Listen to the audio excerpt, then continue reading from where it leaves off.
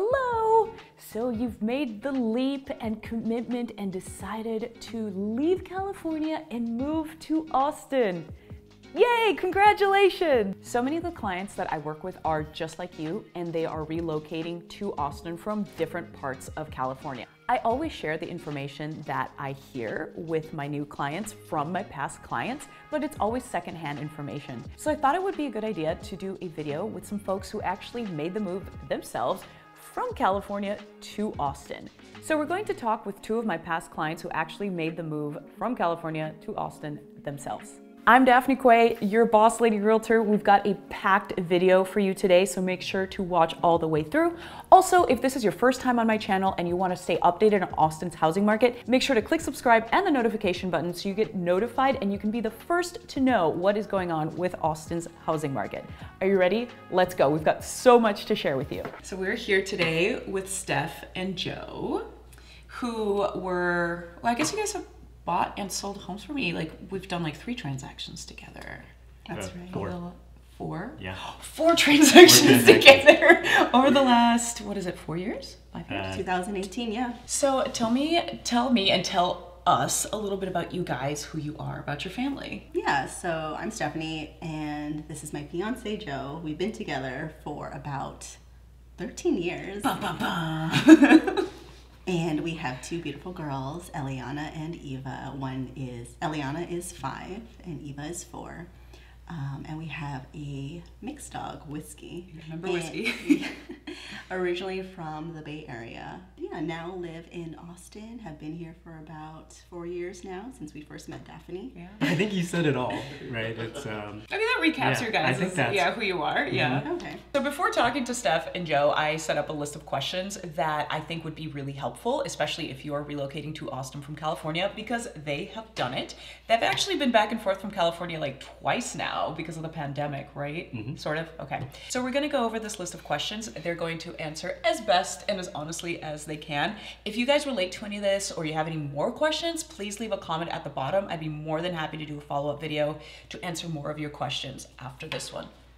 So let's get started. Question 1. What brought you guys to Austin originally? Yeah, I think initially we were wanting something different. In the Bay Area, it felt like everyone was just focused on climbing their career ladders. Mm-hmm. We wanted a slower pace. When we had 2 girls, that kind of sparked us looking at places outside of the Bay Area. And Austin is what kind of popped up on our list as city number 1 to go explore. Yeah, you know, we just heard a lot of great things about the culture, just the area in general within Texas. And I think that's what really attracted us. I remember in one of our initial conversations, you guys had mentioned having better quality of life, and basically your dollar goes further in Texas and in Austin, and you have higher quality of life. Like, just tell me what that's been like for you guys. Yeah, I think when we think about our time in the Bay Area, it felt that a large portion of our paycheck, like everyone else, was going towards our mortgage. And it was also tough just to enter the real estate market.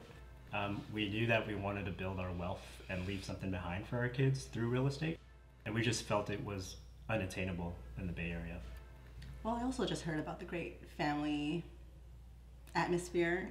Wherever you go, you know, kids are welcome, dogs are welcome, and we felt that a lot of the areas or establishments in the Bay Area did not really feel family welcome. I've heard that a lot, actually. You're not the first people to say that it feels, sorry if my wording is off, but like a little bit stark. And it's very like, parts of it can be very corporate, and just like you said, it's about moving up in your career. It's not really about the overall human well-being and like the whole family unit. It's just like work, move, push, and that's it, and then you die. Right? I don't know, am I wrong? You can tell me if I'm wrong. No, that's pretty much what I felt like. Well, yeah. I came from, my career was a little bit more lax, but I feel like once you're in that tech industry, especially over there, they don't really have that setting the boundaries like that, especially pre-pandemic. So question number 2, what were some things that you guys heard about Austin before moving here? Well, one that was very family friendly, which is something we were looking for. The main thing that I heard was that it is this bubble within Texas that wasn't really like any other major city. Dallas, Houston, San Antonio. And that was something that was very interesting to us, being from California. Yeah, and for me, it was kind of my touch into Austin was more from my professional landscape. Austin was part of a lot of location strategies for a lot of the tech companies in the Silicon Valley. And we knew that it was ripe for growth. We didn't understand the qualitative aspects behind that growth. We only saw the numbers. And we just knew that it was potentially going to become a boom town of some sort. So I guess the follow-up question to what you both said is, what you heard about Austin, were those things true? As for the bubble part, I think it is. We've traveled to Houston, Dallas, San Antonio, and then made our way back to California via road trip. Yeah. And it is totally different from those other cities. Very different. Very different. It's very different. One of my first impressions here was, it's not this huge desert that I thought it was going to be. Yeah. But then when you're on the 10 going towards El Paso, so going west, that is the stereotype, right? That is what I thought Austin would be like, and it's totally not. Yeah. So I do agree, it is a bubble. Yeah, and then as far as just the growth position there, I'd say it was true, but surprisingly, the growth occurred, I would say, faster than I initially anticipated. Really? Okay. Because I think in year 1, we saw steady growth. And then years 2, 3, and 4, it just seemed to be an explosion. What are you talking about growth? Like career? I'm talking about just the proliferation of tech companies moving over here. Yeah. But then also on the real estate side. Yeah. It became harder and harder to acquire properties, right? And we saw that when we go to open listings together, just how many more people were here. So I'd say the growth really surprised me in terms of how fast it happened over the past couple of years. I think I didn't even think about that, but yeah, you're right. As far as like the tech companies that are moving here, I've been here for I think 12 years. And since I've been here, it's just, I feel like that's kind of the constant pace that we've had. And I think the last couple of years have definitely been even faster with Apple opening its new campus. Oracle came in, and I want to say it was 2015, 16, and then they really exploded from there. And then of course Tesla now. So yeah, I think the last couple of years have been a little bit faster than they normally are. Question 3.5/4. What was the biggest shock for you guys moving to Austin? For me, it was the vast green space. Like I said before, I thought it was desert completely. Tumbleweeds, just, old saloon type, but it's really beautiful here. Which we've established does exist in Texas. You can definitely get a saloon experience if you want, but okay. Yeah. Austin specifically, very lush, very beautiful, especially in certain places, and that was very surprising. Yeah, so I'd say the thing that surprised me most about Austin was the people and culture. Yeah. Given that there was a lot of tech talent coming over, you would naturally assume that you'd have tech behavior out here in terms of just being fast-paced. I was quite shocked by how folks seem to have a slower pace here. Yeah. Centered around the family, centered around just quality time outside of work. And that for me was the most shocking thing. Do you feel, and I've heard this a lot from other Californians too, do you feel like people's interest in, when they're talking to you, is like more genuine and it goes a little bit deeper than just, what do you do for work? Yeah, it's exactly that. Yeah. We're so used to initiating conversations centered around the career. With a handful of folks we met off the bat, a lot of the conversations were just around us as a human being, like things we were interested in, and we rarely talked about work or our professional lives. Not that you can't, but I think people are so friendly here, and I have to say, in all the years that I've been living here, though Austin has changed tremendously, I feel like the core of the culture of like humans caring about other humans and being generally interested and wanting to be friends, that has not changed, which is beautiful. Let's hold on to that forever. It also seems like folks here are looking to build community, and that's very different from where we're from. So it was very easy to actually establish like a friendship network out here and just build an overall circle that we trust. So that's great. No, and that's beautiful. And I think that's something that really needs to be emphasized, that people really need to hear more about in Austin, because it is very unique. Question number 5. What are some things about Austin that remind you of where you came from? There's a lot of neighborhoods that are very similar, I feel like, in just overall feel to the ones we grew up with in the Bay Area. When we were touring homes the first time, anytime we would go to a new place, I would compare it to somewhere like, oh, this feels like Walnut Creek, Hayward. Dublin, yep. Yeah, exactly. So yeah, just overall feels of certain neighborhoods, but it's not exactly the same. Of course, they're totally different, but I think just that similarity kind of felt like home. Maybe I shouldn't say home. California. Sure. Yeah. So when Steph and Joe first bought their first home in Austin, it was in the Bee Cave / Westlake-ish area. What would you compare that neighborhood to in California? Just like out of curiosity.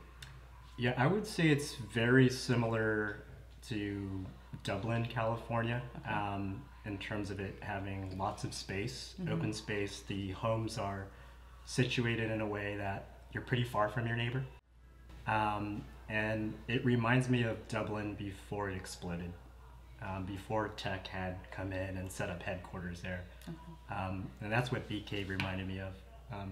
Also, the location of Dublin, and I would also say San Ramon in the Bay Area, was almost a similar distance from the main center of the Bay Area, like Oakland or California.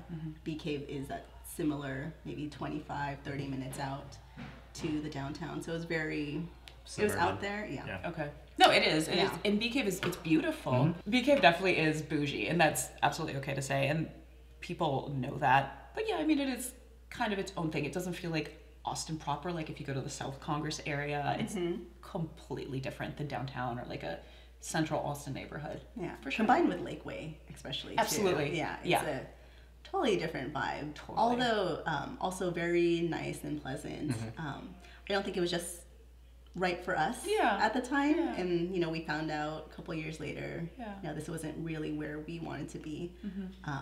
But it was a good experience because it was a very quaint neighborhood that we moved into. It turned out to be a really great starting point for you because they originally got their home in 2018, late 2018. You hung on to it for a couple years and you had some great equity, and that allowed you to make other really smart investments. So thanks, Bee Cave. Question number 6. What is something that no one talks about in Austin that you think they should know? I'd say, just comparing to where we came from in the Bay Area, the public transportation and just city infrastructure isn't quite there yet. Where we're from, we're used to being able to take BART to get in and out of, you know, major towns. What's that? So it's pretty much our train system. Oh, okay, Bay Area Rapid Transit. Oh. So there's nothing yet comparable to that here. They do have like a I don't know what it's called, a tram. The Metro Rail, I think is what it's called. But it's like a straight line up and down. It won't really get you anywhere important. I take that back. It takes you downtown. So if you live in Leander or Cedar Park and you work downtown, it's great. But literally anywhere else going east or west, forget it. It stops running after midnight. So if you want to go out, you have to be back on it. I heard they're working on it though, so I hope so. Yeah. But okay, no, you're right. Our public transportation is basically non-existent. I would also say the weather has been unpredictable. You know, moving here, I didn't really expect anything too crazy. The heat, obviously, but in the past few years, with the recent tornadoes and snowstorms, which isn't too much, but it was just a surprise when it happened It was a surprise for everybody. No, you're absolutely right. No, and the tornado she's talking about, let me just talk a little bit more about that. But yeah, in spring of 2022, we had a tornado. We don't typically have tornadoes in the Austin area. That's more Dallas. But you're right, it hit down in Round Rock. But you're right, I mean, it was just like a handful of streets that tornado touched down on, and it was actually pretty devastating for that little pocket of Round Rock. We did get some wind damage from that in other parts of Austin as well, but it was particularly that pocket. And then the snowstorms that we had in early 21 and 22, we were not ready at all, and that was pretty devastating for a lot of people too. Doesn't happen really hardly ever in Texas, much less Austin. But yeah, I mean, you never know. It can be very unpredictable. So anything else that you think people don't talk about and they should know about Austin? I think similar in LA and the Bay Area, it was easy to just cut people off while you're exiting. Out here, that's heavily frowned upon. Kind of you get in line and be courteous. And that took us a while to get used to after being honked at so many times. But people are still pretty bad drivers here, though. Like, they're not, I wouldn't say they're good. No. No? Go ahead. Well, yeah, just the driving lanes that you're not really used to. The turnaround lanes where you have to be in the far left to make a U-turn on one of the major streets like Research Boulevard. I don't know if I'm going to resonate with anyone, but... Yeah. And then a lot of the exits are miles apart, too. I mean, if you miss your exit, sometimes you have to keep driving another 10 to 15 minutes to take the next one and make a U-turn. It's a lot because we have so much land. Yeah. And that took me a really long time to get used to as well. What is something that people don't talk about that they should know? There's a lot of events, and it's just not music, but the whole world receives and all these other events too. And now that it's the holidays, so Circuit of the Americas has various events throughout the year, and now during the holidays they're having this thing called Peppermint Parkway where you could drive and see the Grinch in real life, which was very it was memorable for our kids. Did they like it or were they scared by it? They were scared. Okay. But older kids would probably love it. Okay. And they have a little festival there too. But I've heard of many music festivals there and just other things throughout the year. Yeah, they always have shows. There's always concerts at the Circuit of the Americas, which is our Formula One track, in case you didn't know. Moody Theater, Frank Irwin Center, but that's not really a novelty. But yeah, there's literally always something happening.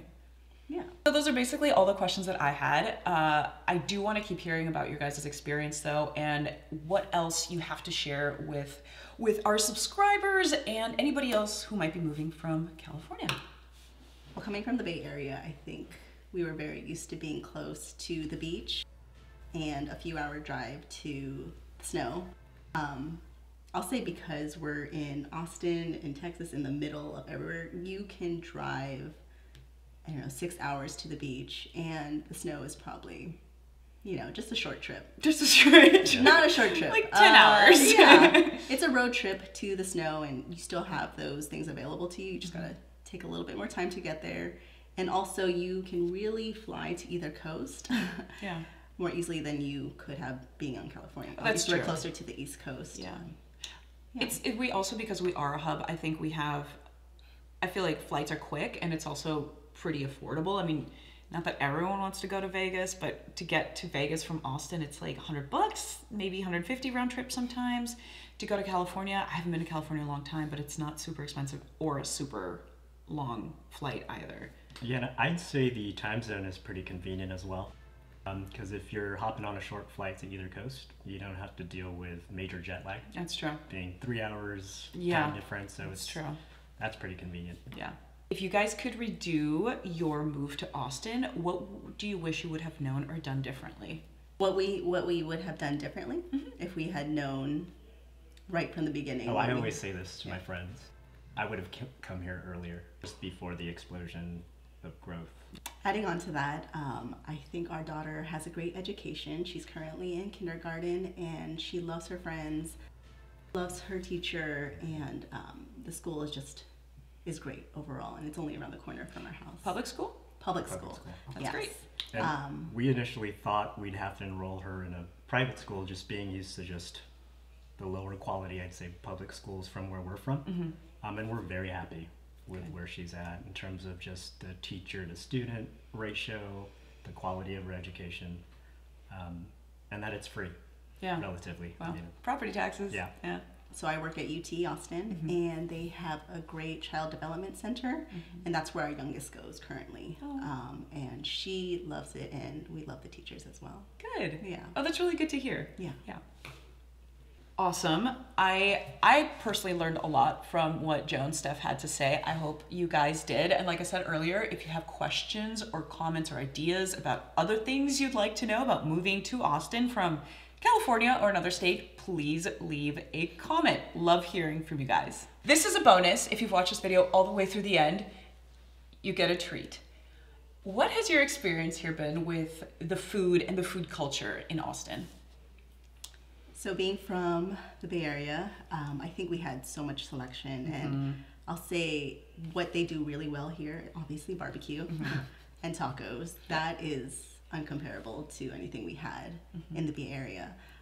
What I would love to see more of is kind of the Asian food flourish. There has been a lot of, I think, restaurants that have popped up recently and that are highly rated, and they're great. Yeah. But it's not the same. It's not the same. California has really great Asian restaurants, and we have a few, but we have a lot of Tex-Mex and Mexican food here. I think those are great. They are. No, they are really good. They're done really very good. well. But that was one of the things I noticed too when I first moved here. And again, this was like 12 years ago. I remember calling my mom and telling her there's no Asian food here, and there is more now, which is nice. But we need more. Yeah. There's been a lot popping up, and I'll say we have our go-to places near our home.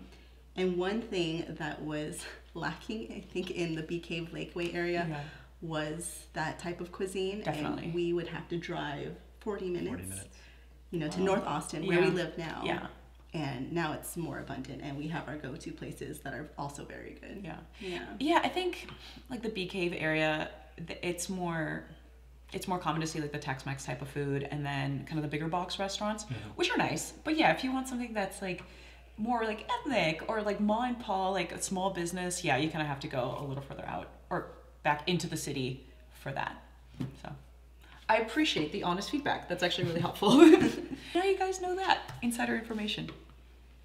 That was a lot of information. Thank you so much for watching. If you're thinking about relocating to Austin or thinking about buying or selling a home here, you can always reach out. You can call, text, email, send me a message on Instagram, or you can even schedule a Zoom call directly with me. Just check out the description at the bottom to get it set up. I'm Daphne Quay, your Boss Lady Realtor. Thanks so much. Till next time.